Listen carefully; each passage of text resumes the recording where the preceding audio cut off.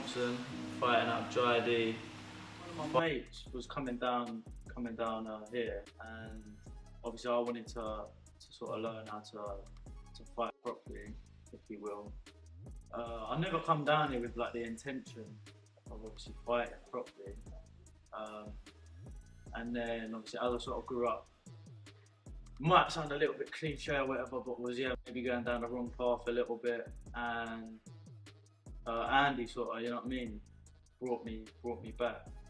Made sure that I was just down here training, and as time went on, I think I just realised that like this was for me. That was one thing I was good at. I feel like motivation is quite a fleeting feeling. I wouldn't say that I'm motivated a lot of the time. I'm just always striving to be better, striving to be fitter, stronger, and sort of keeping a look at the bigger picture, if you will.